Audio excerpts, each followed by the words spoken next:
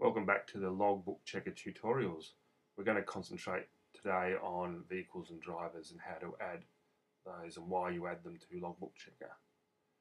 To go to vehicles and drivers, just tap on the icon on the bottom which says vehicles and drivers, and that will take you to the list of vehicles.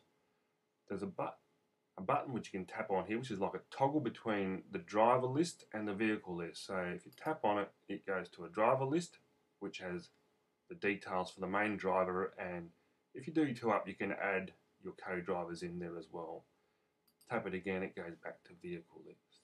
We'll start with the driver list and go to the main driver. To edit the main driver, we just tap on the main driver information.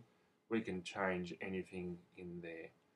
What we're going to look at now is old counting. This switches if you want to Logbook Checker to check maximum hours in any 24-hour period, you can turn old counting switch to on.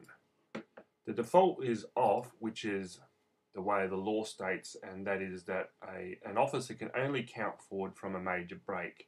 That is a 5-hour or 7-hour break, depending whether you drive two up or solo. So if you want it to count every 24 hours from any rest break, then turn old counting switch to on. We'll leave it off at this stage. To put the BFM accreditation number in, you can just tap on that and put that number in, or your company's number in, and that will then appear on your log sheets, so that when you print them or email them, they'll appear there. Put your license number in,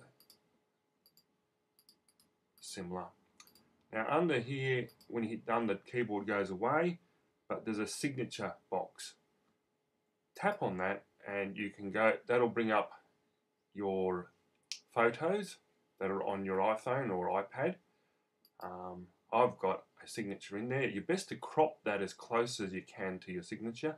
Either you scan it in and bring it into your iPhotos, or take a photo of your signature and bring it in that way. So I'll tap on that and we notice that that's placed there. On some older versions that doesn't appear, but it will appear on your log sheets. Tap on done and that's saved. We can also add co-drivers by just tapping on the plus here, putting in their name,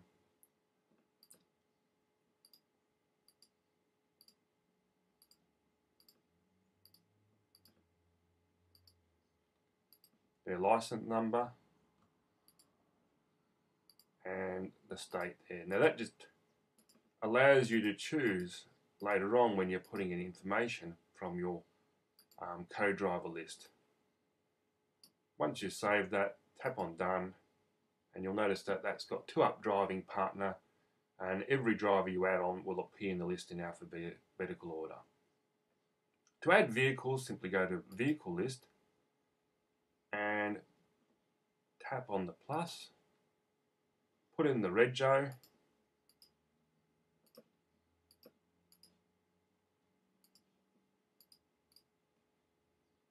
you can add a truck name if your trucks have a name.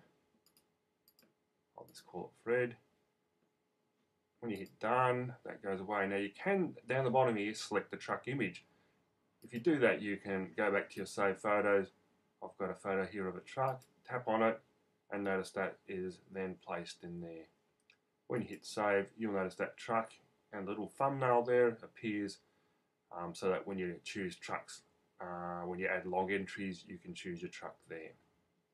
Standard gestures apply when you're in the vehicle list and in the driver list area of the app, such as swipe to delete, or tapping on edit and on this red button here, and delete as well.